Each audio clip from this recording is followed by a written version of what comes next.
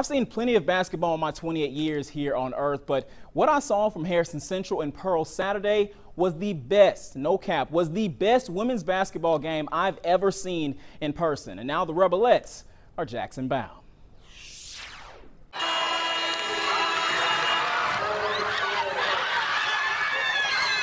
Grit, attitude, determination. Senior point guard DeAsia Booker summed up Harrison Central's double overtime victory over Pearl perfectly with those 3 words. After trailing at halftime and in both overtimes, the Rebelettes somehow managed to dig just a bit deeper to take down the Pirates in a 76-73 thriller. I'm proud. I'm happy for my team. We put in all week for this, scrimmaging against boys, crying, long days at practice. Had it not been for DeAsia Booker's clutch free throw shooting in the final 30 seconds, the game might still be going. My calf muscles were tight. All I was thinking was like, Jesus, let me make the free throw. Let me make the free throw. Pearl beat us. Now we got on their tail.